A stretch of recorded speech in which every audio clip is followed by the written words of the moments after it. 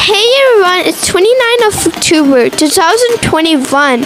Roblox has a glitch that when you enter your Roblox password and username, it says that something went wrong, please try again.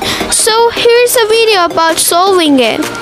Basically, Roblox, when I searched on Google, it says that Roblox server is currently down. It's gonna come real soon. Roblox has a glitch, and yeah, it's gonna come real soon. It's gonna be solved by Roblox very soon.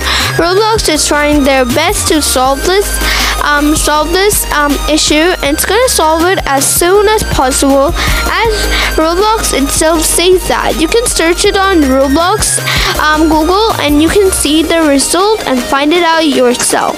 So no video for today, and I'm really sorry, and I don't know when Roblox is gonna start again, but yeah, let's just wait. I guess from tomorrow it's gonna start. Bye.